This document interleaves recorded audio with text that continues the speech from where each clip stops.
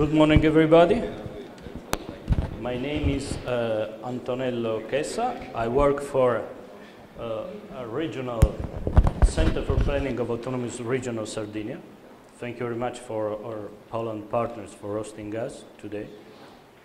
And I will keep some elements that came out from Simon's presentation, just in order to give you a general overview of this ERDF Regional Guarantee Fund for SMEs that we adopted in Sardinia in the last 2 years.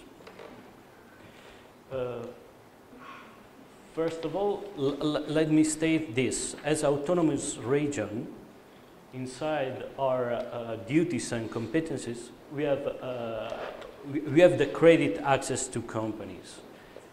And so one of the problems that we face in Sardinia is that the economic structure of our companies is very weak.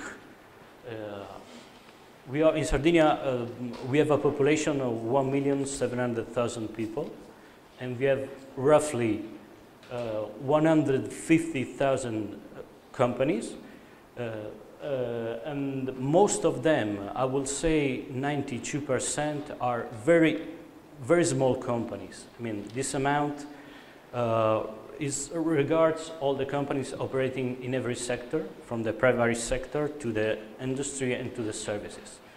This means that about 93% are micro companies with less than 5 people working there. And 95% of the Sardinian companies are working for the regional market. This means that with this structure, these companies have very difficult access to credit channels. And this was the problem that the decision maker at political level just put us just to try to new ways, new channels to facilitate the access to financial market, to credit market for our companies. And so the fund aims to facilitate the access to credit of SMEs operating in Sardinia, allowing co-guarantee, counter-guarantee, and direct guarantees on financial transactions issued by banks that support a consortia FIDI. Let me say some words about consortia FIDI. They are a guarantor that usually is linked with some entrepreneurship association, and they work guarantee the loans of the associate with the banks. About the resources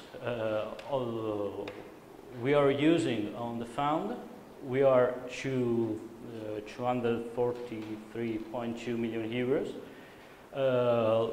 Let me say another detail. We are managing authority of ERDF fund for Sardinia region. And so we have the possibility under the competitiveness line to use this money just in order to boost the competitiveness of our companies. The big part of this amount comes from EU funds. We have some 5 million for regional resources, 5 million from national. How does this work? We are the managing authority of the fund, but for the technical aspects and the technicalities of, for example, the procedures, the evaluation of the applications, we work with Spheres Limited, that is in-house holding company for the Autonomous Region of Sardinia that operates in financial sector. And so it's an in-house company that, according to our instructions, is working the application that's come out from the companies. But be aware that this application don't go directly, I mean, from the companies to our financial spheres, but they go through 2 channels. We'll see them later in the next slide. The SMEs beneficiaries must have their headquarters in the territory of the region of Sardinia, they shall be regular with the payments for relating to tax and social security contributions. And we just set up a classifications of the companies under 3 categories. We have the new co. They are existing no more than 3 years from the date of application. We have startup companies operating from 3 to 5 years, and consolidated companies that are active longer than 5 years. This classification is very important because depending of the nature of the company, there are different criteria of evaluation of the application. The eligible sectors are trade, agricultural, but we have some problems even as with primary sector, and we are trying to solve it because we don't have a consortia freedom that is accredited with the system for the primary sector. Handicraft, industry, construction, tourism and services. Later we'll figure out some numbers about the participation of these different companies coming from different sectors to the instrument. How does this work? When I was preparing this presentation, I was thinking about showing to you which were the main difficulties that we had in structuring the instrument. And it took a bit of time just in order to create the network with the consortium FIDI and with the banks.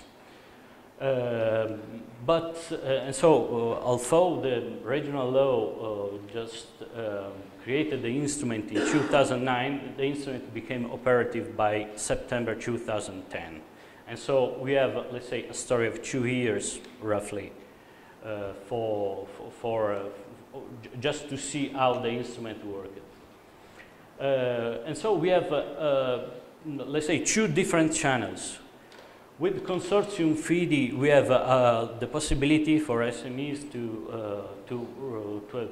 request for counter guarantee or core guarantee, while the direct guarantee are at the moment exclusively for the bank sectors. Before operating with this network, we evaluate the request for accreditation by Confidi, and every single consortium FIDI must have some, let's say, some fulfillments just in order to be just in order to operate with the instrument. And since March 2012, the instrument of direct guarantee is operational. Just because we had to make a general agreement with the with the National Association of Banking System, just in order to let the banking, the single banks operate with the instrument. Up to now, we have agreements with 9 banks operating in Sardinia. Which kind of transactions? Let me get back to this point, because in order to transfer this this instrument in your, let's say, in your region or in your country, the networking with these actors is a very crucial point. And I think that it is because, I mean, the consortium FIDI and the banks, they have direct relationships with the companies. Which kind of transactions are eligible for having access to the fund? We have 2 possibilities. We have new loans and refinancing of previous loans. For new loans, we have financial transactions of any kind with maximum duration 18 months. Usually to give wider access with additional resources to existing credit lines. And we have financial transactions aimed at investment innovation programs. I will anticipate about some figures about what came out up to now. And the average amount of resources requested for financial transaction is more or less 100,000 euro. For SMEs, while the amount of the resources requested for investment is 5 times than that, and so 500,000 euros. about refinancing, but for consolidation of short-term debt or renegotiation funding for rate reduction.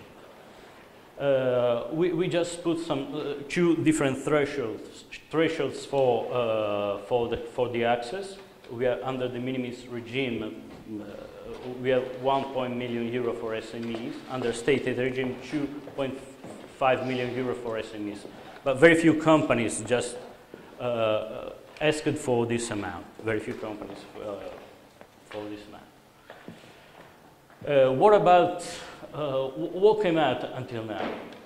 Up to now, we received this 1,775 requests of assistance, but most of them were counter-guaranteed, about roughly 95%.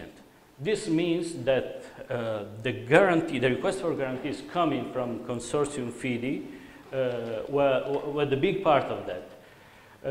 These numbers for direct guarantees, about 60%, is so low because the instrument of direct guarantee, as I showed you, just came into work in the last few months.